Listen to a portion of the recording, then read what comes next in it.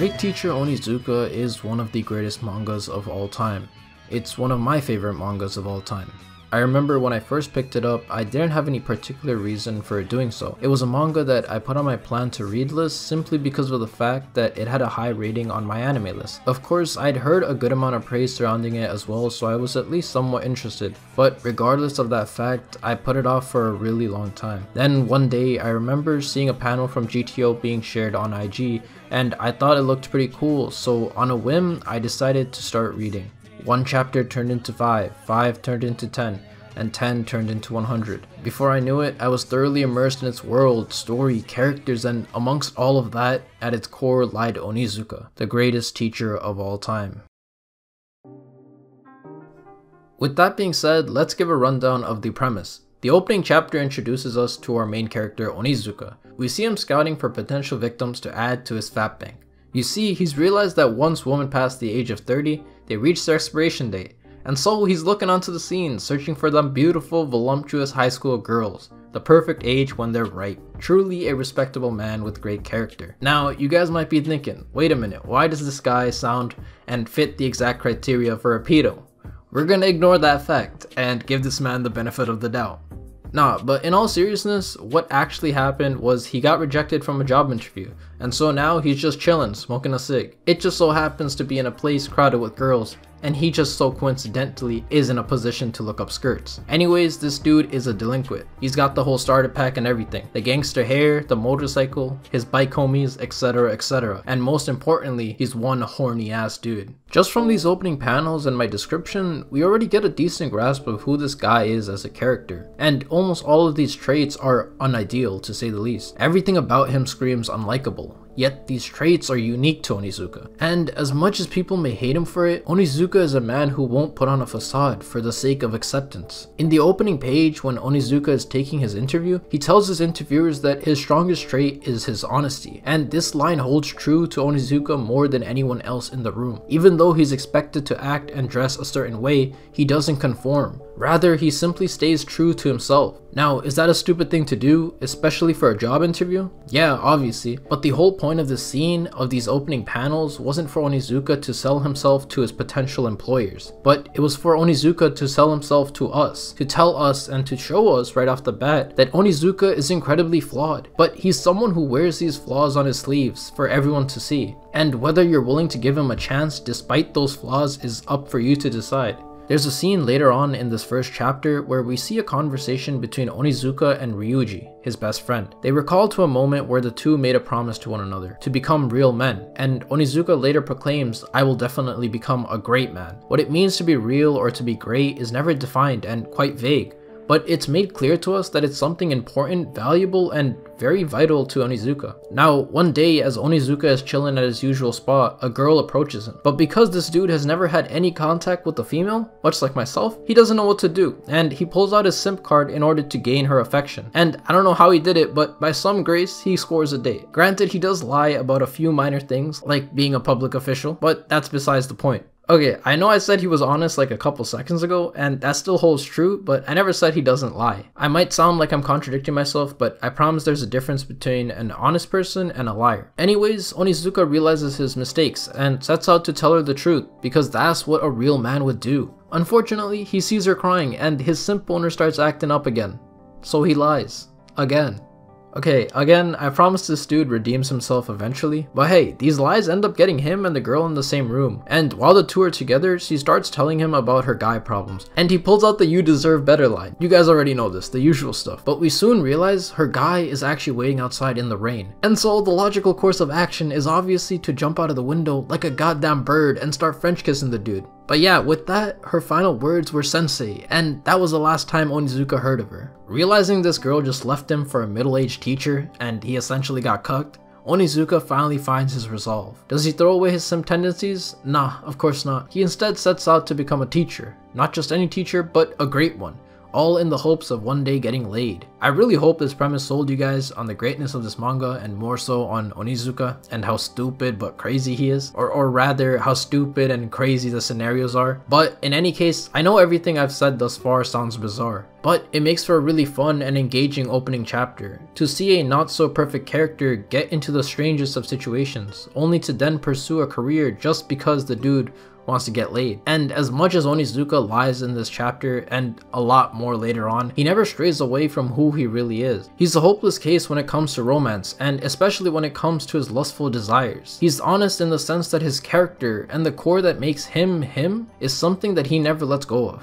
And that earnest honesty, that desire to carry himself as he sees fit, and to simply just be himself, is something that he carries onto the classroom.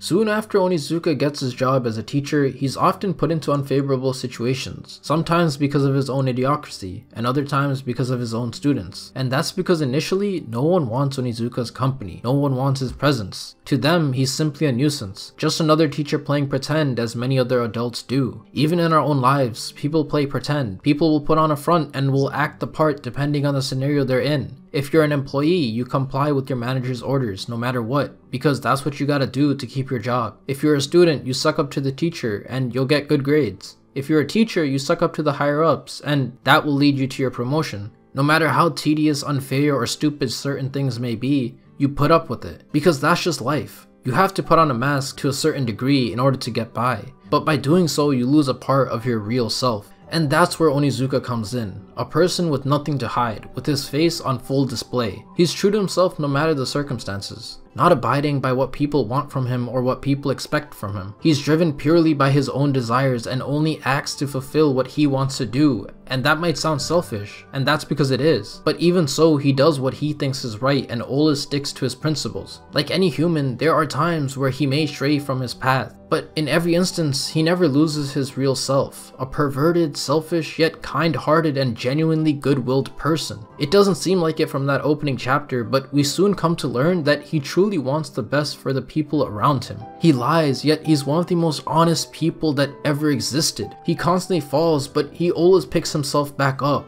He constantly fails, but he always perseveres. Life throws hurdles at him over and over, but in each instance, Onizuka doesn't falter. There's never been a moment where he remains stagnant or complacent. He's always looking ahead, not letting his missteps and regrets of the past drag him down. As you already know, Onizuka is by no means a perfect human being. He doesn't exactly have the proper qualifications to teach, but as flawed as he may be, he tries. He genuinely puts his heart and soul into reaching his students and helping them in whatever way possible. Sure, people may not respect him and push him under the rug, but he tackles whatever challenges lie before him regardless of that fact. At first, he's shunned, but Onizuka continues to push forward, all for the sake of those in need of help. With a stubborn will and a little bit of force, slowly he creates cracks in that invisible barrier that exists between him and his students. Whenever he sees someone in pain, whenever he notices that someone needs help, or any sort of guidance, he's there. Whether he's wanted or not, and whether they want help or not, Onizuka is always willing and around to help them stand. And while he may be perverted, unintelligent, careless, and lacking in actual teaching skills, he makes up for it by teaching his students something that's far more valuable. He teaches them how to live, how to endure, struggle, agonize, and eventually how to overcome. These lessons, these life lessons that, although simple, hold very true and hit extremely hard, and that's all because they come from a place of genuine care and realism. Onizuka doesn't need to say something deep or profound. He doesn't need to pretend like he is something more than he actually is. He just needs to be himself. He just needs to be genuine, and that's exactly what he does. He delivers these lessons with heart, and every time he does, he changes people's lives for the better. He heals them, he reinvigorates them, and most importantly, he inspires them. And in doing so, he inspired me. His lessons, his morals, principles, and way of life are all things that reach far beyond mere words on a page. They are things that I'll carry on with me for the rest of my life. And that may sound cheesy, that may sound overly cheesy, but GTO really does deliver in all regards. It sells its themes and ideas in a way that resonates with me and so many others out there. With a mixture of outlandish scenarios, intense action scenes, and periods of emotional depth, there's a genuine and real charm to it. And that charm all comes and originates from the most unexpected of places. From Onizuka, a man who is by no means a person you'd expect to be a role model, let alone a teacher, yet this man is tasked with being the role model for countless students. He's incredibly flawed, yet he's one of the realest people you'll ever encounter, whether it be in fiction or in reality. Onizuka is not someone you would expect to love, yet it ends up happening anyways. He's far from perfect, but he's someone who acts in accordance with his own values and principles. And he teaches you how to act in such a manner. He teaches you how to overcome, he teaches you how to live. Onizuka is a hero, a friend, a slob, a pervert, an inspiration. And lastly, Onizuka is a great teacher.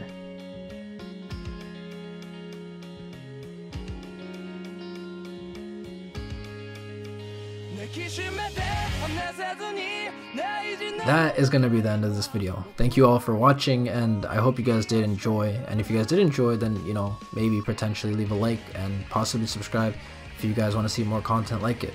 I was a lot more passionate about this video because I really like GTO, and this video might have had a lack of focus because I kind of just, I don't know what I did. I did a little summary and then I did a little like love letter to him. But besides that, regardless of that fact, hopefully it was still enjoyable. And yeah, I'm gonna talk to y'all later and see you next video. Peace.